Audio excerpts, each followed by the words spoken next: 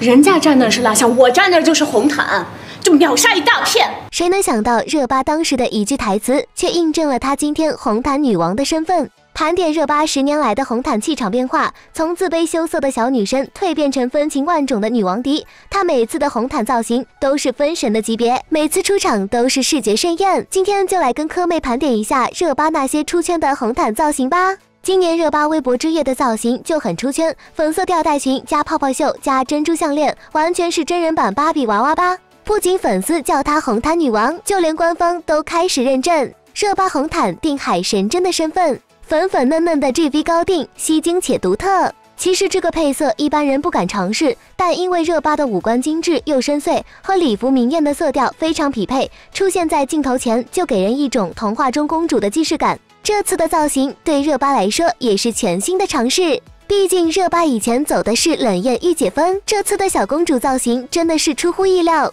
感觉热巴以后也可以多多尝试这个风格，比大红唇性感风更耐看。2017星光大赏庆典，一袭黑色的抹胸长裙，性感高挑的身材，一出场就惊艳四座。当时热巴就已经成为磕妹心目中的浓颜美女 TOP 1，如今的她对比17年的青涩多了一份野心与沉稳。2018年米兰时装周皇冠造型是热巴第一套真正意义上出圈的造型。暗黑系公主风，简洁的黑色长裙搭配精致的珠宝和凸显利落气质的发型，真的太适合热巴了。视频中的她头戴皇冠，以一袭黑色薄纱修身连衣裙惊艳亮相，展现出优雅气质。2017年的那次米兰之行，热巴的 T 台首秀惊艳了整个米兰。当时的她穿着波点鱼尾长裙，头戴纯手工黑宝石皇冠，婀娜的身姿宛如从仙境走出的弗拉明戈女郎，华贵灵动的气息扑面而来。作为 Dolce Gabbana 官方唯一受邀女嘉宾，真的太养眼了，不愧是我们的女王迪。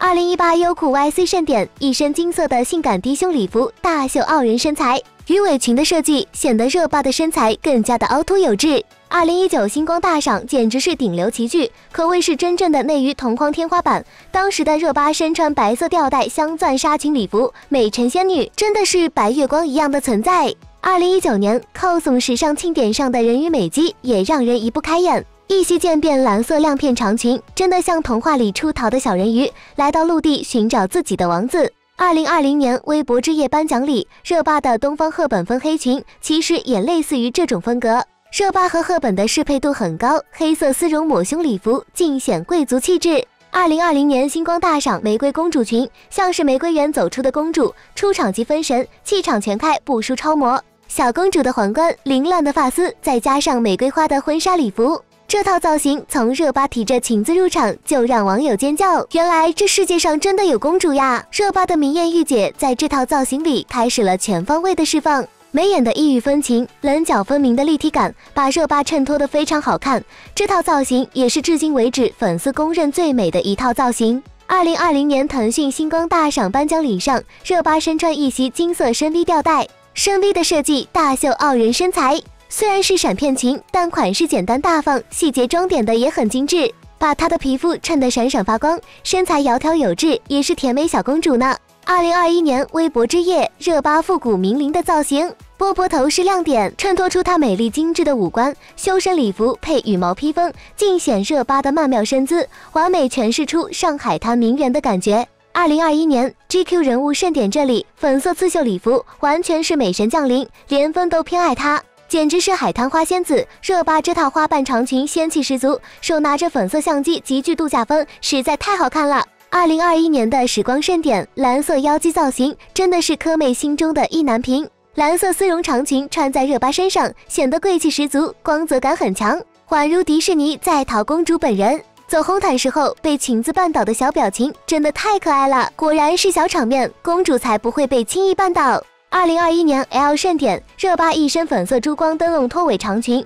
秀发微剪和长款精致的耳环，身材曲线完美的展现了出来。2022港风新年红造型，魅力红唇诱惑十足，显示出热巴完美的身材比例。热巴曾经说过，3、4年前我说过想要做一个有棱角的人，因为我是一个没那么个性、比较乖顺的。我觉得如果你想要成为一个演员，你得是一个个性突出的人。热巴从新疆歌舞团到上海戏剧学院，再到大荧幕上，她一直在用实力和真诚证明自己，打动观众。从初出茅庐的演艺新人到被前辈认可的青年演员，热巴这一路经历了太多不易。阿纳尔罕中，热巴即使满脸灰尘，也挡不住她的美丽灵动。热巴异域风情的面孔是她在娱乐圈中的记忆点。热巴全名是迪丽热巴迪丽穆拉提，新疆语中的意思就是心爱的美人。在古剑奇谭中，热巴即使留着厚厚的刘海，也着实轰动了当时的娱乐圈，所有人都记住这个女孩灵动的眼睛。后来，热巴和唐嫣一起主演《克拉恋人》，